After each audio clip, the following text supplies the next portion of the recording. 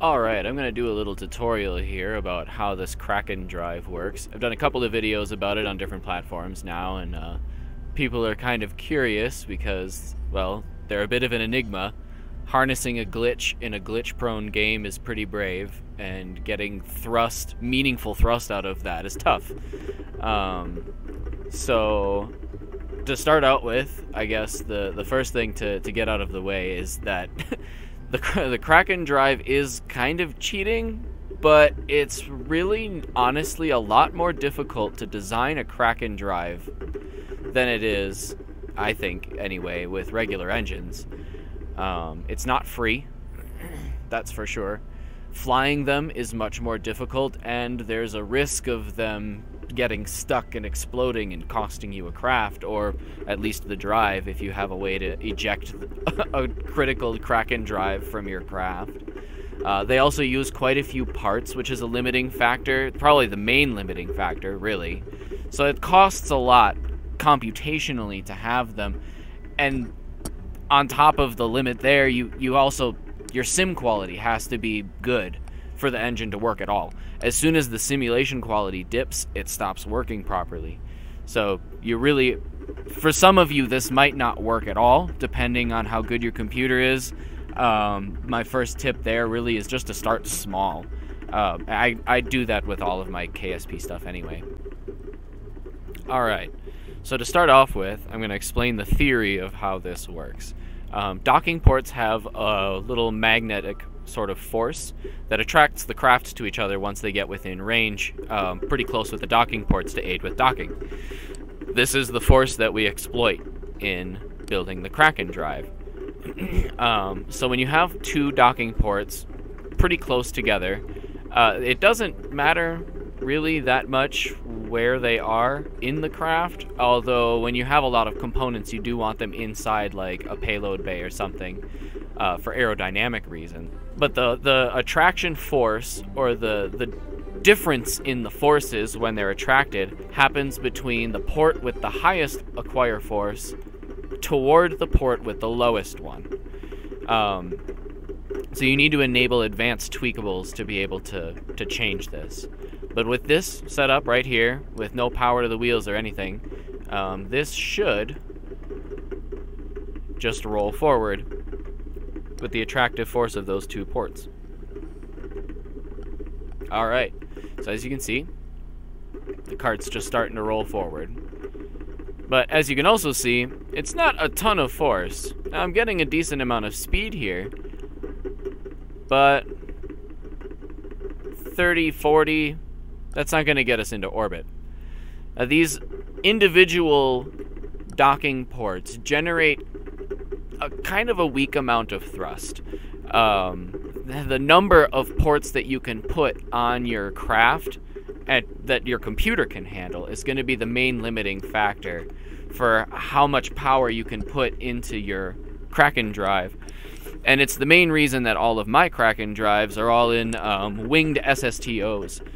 They're an efficient way to use thrust, so I prefer that method, and that's what I'm going to build here. Although you can do it vertically and build, a cone or rocket style, just straight ascent. But yeah, let's start out by building the drive. So first off, I'm going to actually base this on a payload fairing, because according to the game, anything that's not inside either a fairing or a payload bay, basically anything in this page, counts against you for drag, unless it's part of a stack. So having a whole bunch of parts, even if they're buried inside a fuel tank, still counts against you for aerodynamics. So I'm going to build the whole assembly inside a payload fairing here to get around that. So the first thing we need is our piston. And we're going to use, for this one, I'm just going to make a really little plane. But I've been having a hard time getting enough thrust out of the little cylinders, so I guess we'll still just use the big one. And this is a little bit counterintuitive, having to rotate this to turn it around the other way. But I found it's pretty important to have the piston attached to the center node, the actual snap-on node, for the base part that you're using to hold the target docking port. I don't know why that matters, but experimentally it makes a significant difference. So after placing the target port here, and I hit move, have it snap on, and absolute, which is absolute relative to the part, that'll make sure that it's centered on the payload fairing here. And this we're going to set to 0. So this is our main target port, the one that's going to actually absorb the forces here. And we'll add a small service bay to contain the front of this, because I'm going to be moving this piston up, and the front of it still needs to be contained, otherwise it's going to generate quite a bit of its own drag. And then we're going to put a stack of these on the back side.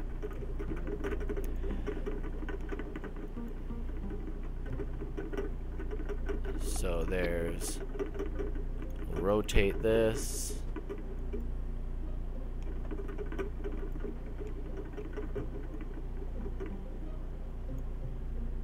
And again with the absolute. And I'm gonna push this up right about there. I may move, actually, I'm gonna just position this right off the bat. So this needs to be still inside. Okay, that's cool. That'll work then. And that's a good distance right there. That's about, I might actually move this closer just so that I can adjust it. The first thing I'm gonna do is place these, and I'll show you when we get to the part of adjusting them and getting the right amount of thrust out of this. Oh yeah, I'm gonna turn that up to 200 as well. Okay, so now we extend this all the way, and we go to our action groups, main throttle, target extension, and invert, so that throttling it up makes the piston come down, which is forward in our case.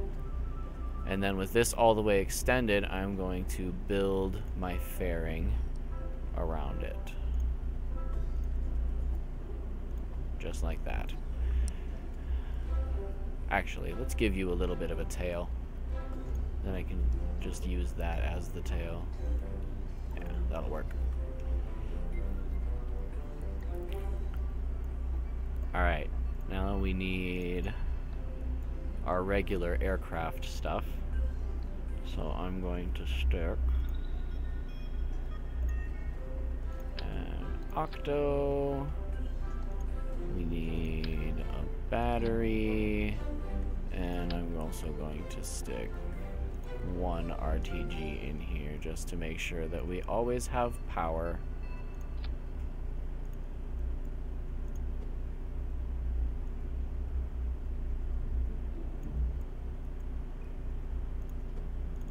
Like so. And those are all, the loose change has got to be inside a payload as well for aerodynamics.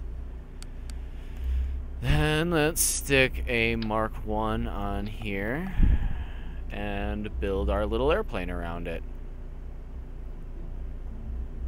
Because ideally your landing gear should be relatively close to your center of mass, your rear gear, and then your front gear should be basically all the way up at the nose. But we'll make it work. I may just need to move my my wings up. Let's set the landing gear level here.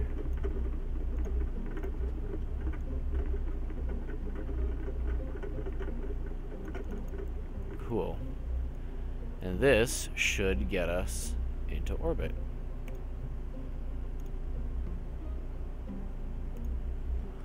So let's see. We will find out. Alright, let's see if this works. It should work. Of course it'll work. Now, as I throttle up, that's going to move forward, and then it engages. Boom. And a good amount of speed. Pick our gear up.